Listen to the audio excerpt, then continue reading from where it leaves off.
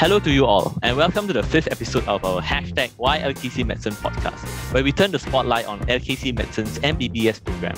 I'm Hafiz Zanjani, a LKC Medicine Year 1 student and your host for today. We'll be talking more about our unique team-based learning and anatomy sessions, and I know you would love to hear more about it. Our guest today will give you all the answers you need. Please welcome Yang Lishan, Lead TBL Facilitator, and Assistant Professor Sreenivasulu Reddy Mogali, Anatomy Lead. So, Lishan and Prof. Reddy, would you like to introduce yourselves? Why don't we start with Lishan? Hello. Thank you for inviting us, Hafiz. I'm very happy to be here. So my name is Yang Lishan, and I am the lead for TBL Facilitation here at LKCMedicine, and I've been here for, I think, 6.5 years already. Great. Prof. Reddy? Hi, thank you, Hafiz, for your kind introduction. I'm Reddy. I'm head of anatomy at Lee Kong Chian School of Medicine. I look after delivery of anatomy curriculum. Yeah, I've been with LKC Medicine for almost 7 years now. Great. Welcome to you both, and really thank you for being with us and for taking time out to share a little bit more about what is so unique about LKC Medicine. And definitely TBL and anatomy are one of the more unique aspects of LKC Medicine. So why don't we start a little bit with TBL? So Lishan, could you tell us how you facilitate TBL sessions, especially in such a big class? Like my class has 163 people. So how do you handle all of that? Yeah, that's actually a great question that many people actually ask us. So a lot of facilitation is classroom management. And when we do face-to-face sessions, as opposed to Zoom sessions, it's actually a little bit different. But I think it's a question that you'll ask a little bit later as well. But I think there's a lot of classroom management to make sure that everybody gets a chance to be heard. Because here we have 163 students. We have our content experts who sometimes can be up to even 6 content experts. Sometimes they also bring in people who are their guests to contribute or also just to sit in and observe. So there's a lot of people with a lot of questions, not just students. Sometimes the content experts also want to ask students questions, and we have to manage things like time. We have to manage students' engagements. We have to manage students' questions to make sure everyone who has a question has a chance to be heard on their questions.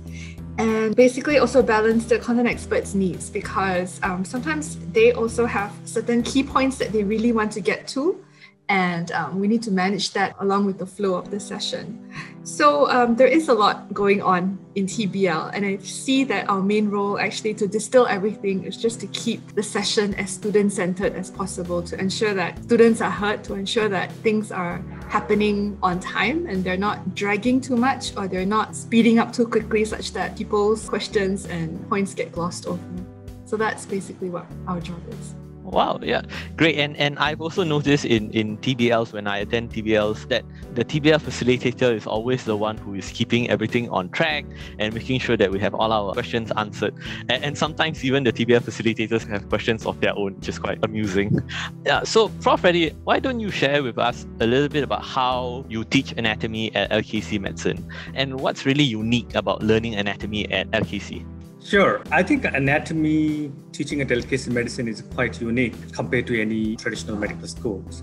Anatomy has got 2 components. It has got practical and theory component.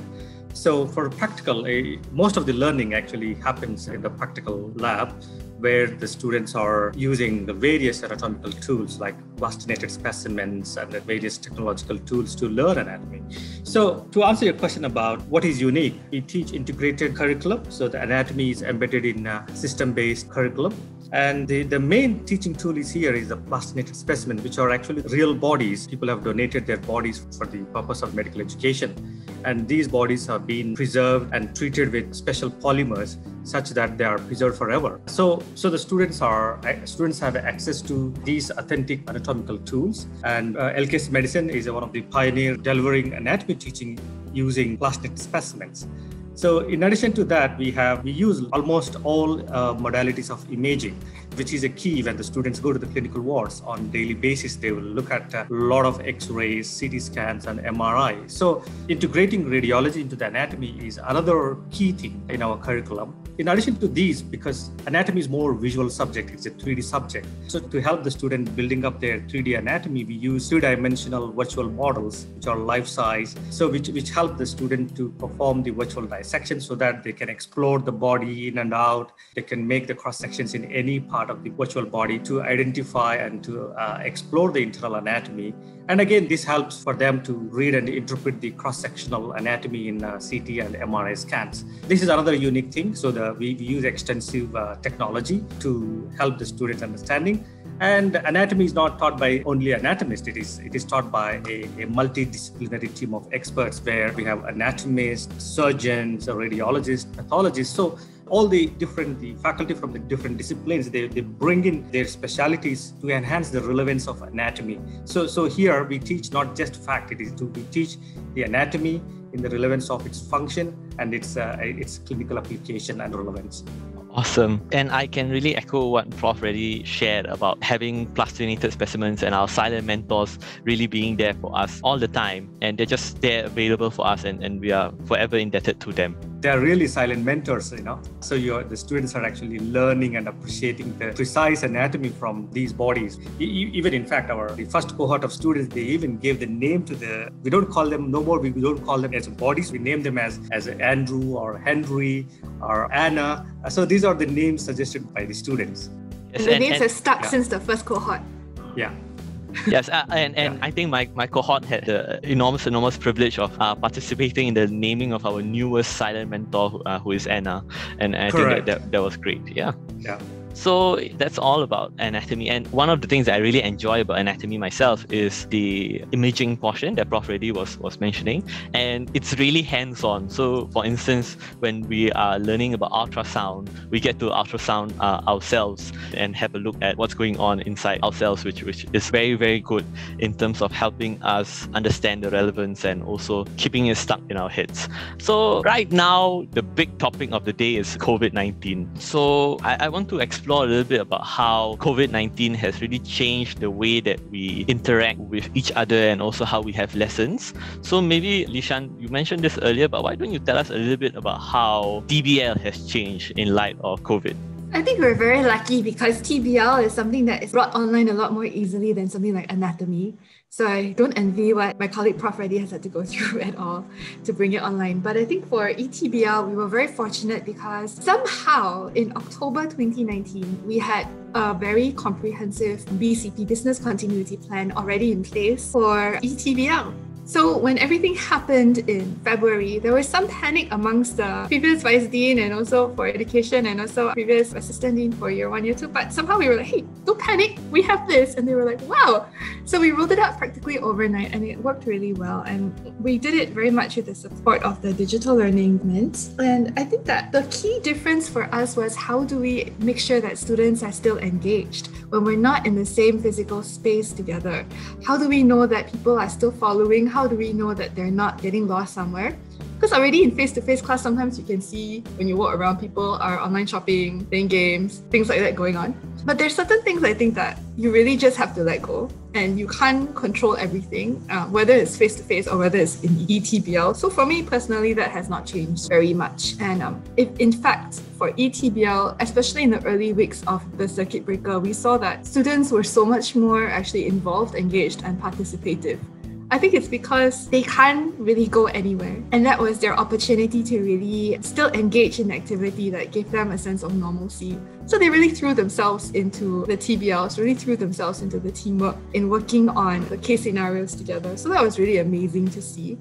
And even though, we started with phase 2, we started opening up a bit more, it didn't really change all that much. I find that our students in general are very much motivated and dedicated bunch. And when we put them together in their teams, everybody wants to be accountable and everybody wants to pull their weight. So in that sense, I feel that ETBL going online has really worked very, very, very well. We have sometimes longer sessions than even when we all had to be in the same learning studio together. Those sessions, some of them, the same sessions, didn't even go as long as the ones that we have run on ETBL have.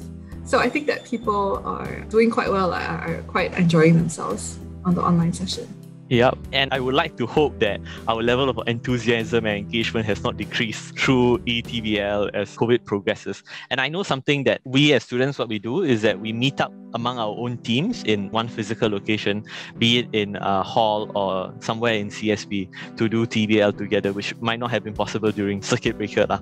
So I think that's really great. Thanks for sharing, Lishan. What about you, Prof. Reddy? Like, how has COVID-19 affected the way that you teach anatomy?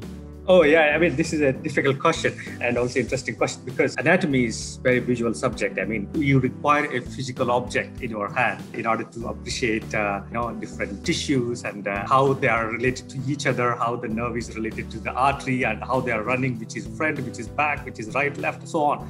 So, which actually requires a physical subject in front of you in order to appreciate that. But I think during circuit breaker period, by that time we delivered most of anatomy except the musculoskeletal anatomy for year 1 student, which means your senior students, current year 2 students. For that batch, since there was no access to the campus, so we had to convert all our face-to-face practical sessions to online. So I think we are glad that we actually converted all our anatomy plastinated specimens. I mean, what I mean to say, we digitized all anatomy specimens. So literally we have the virtual copies of all the specimens and we provided these specimens to the students with guided teaching materials. So which actually helped them. I can't say it is the same experience of the face-to-face, but I think in that particular situation, that is the best possible option we had, providing all the digital content and then providing the video demonstrations of the specimens. Since we already had all of them, we provided and we guided the student learning and it went well. And luckily, the new academic started in August 2020. The situation has improved. And then we brought the students into anatomy labs in a smaller groups, but with enhanced measures. That requires a precise planning and execution because we have to maintain the physical distance in the groups between the students and the teaching in smaller groups. That requires additional teaching load on the faculty. But overall, I think this year we could able to deliver anatomy practical teaching face-to-face, while there was a lot of planning was required, but because we have got an excellent support system in the school to do that. So hopefully the same would happen in the next year. I mean, the coming academic year where the situation will be, situation would be under control. When it comes to the TBL, sorry for this is a bit longer. Regarding the TBL, as Lishan said, when it comes to in terms of anatomy, it's again a visual subject. Maybe the face-to-face would have been better. But I realized that in fact, during the online situation, the interactivity, enthusiasm much more than this is my personal experience. So the number of questions we get from the students is actually much more than face-to-face sessions. So this is something which I noticed in online TBL sessions. Yep, and that's really true what you said, Prof. Reddy, in the sense that online, I think you're just right there. Everyone is at the front of the class. And because everyone is at the front of the class, everyone is really just listening and engaging in a way that has them ask really, really great questions. And something else that you said that I think is really, really great is that COVID-19 has actually accelerated the rate at which we innovate, such that last year when we were forced to produce 3D models online, augmented 3D models, this is something that people in my batch and batches to come are going to benefit from because innovation has accelerated, which is really awesome. And Lishan, you might not know this, but Prof. Reddy actually has had his hand at TBL facilitation during the ANAT tests that we have, and I think he's really, really great at it. I'm sure he is. Yeah, he's been sitting in on so many. If you like to join the team. Yeah, I mean, some of the facilitation skills actually I picked up from facilitators like from you, from Preman and others. Yeah, and it's really, really great. I think my whole batch really loves it. Let's move to a more light-hearted topic right now. Why do you choose to teach at LKCMedicine? Like, Lishan, you've been here for like 6.5 years, I think. Prof. Reddy, you've been here for 7 years. What has you want to continue teaching at LKCMedicine? I think for me, it's definitely the students. This is actually the easiest question of all to answer here because honestly, our students are such a motivated and dedicated, intelligent bunch. They're also multi-talented. And you guys are, I always love seeing how hard you guys work and how constructive you are in your attitude that you approach your work and your studies as well as even your playtime. And so it's really just the students.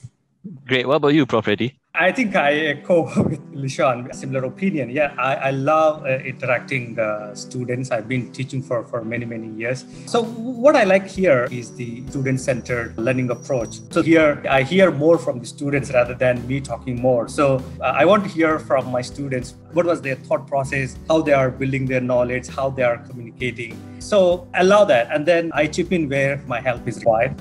And if the students are not getting the concepts right, then I chip in and then I clarify their questions and doubts. So overall, I like that student-centered approach rather than a one-man show, which is like a teacher delivering a didactic lecture.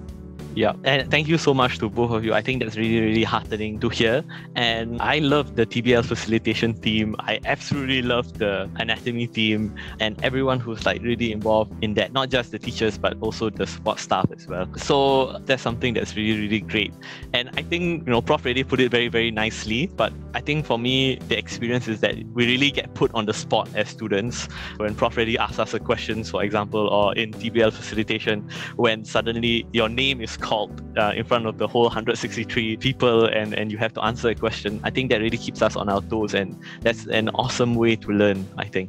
So right now, as we round up the podcast, Lishan, Prof. Reddy, why don't you tell us a little bit about what the students coming into LKC Medicine, what can they look forward to in TBL and in anatomy moving forward? And I think we heard a lot about that already, but what really is there to look forward to?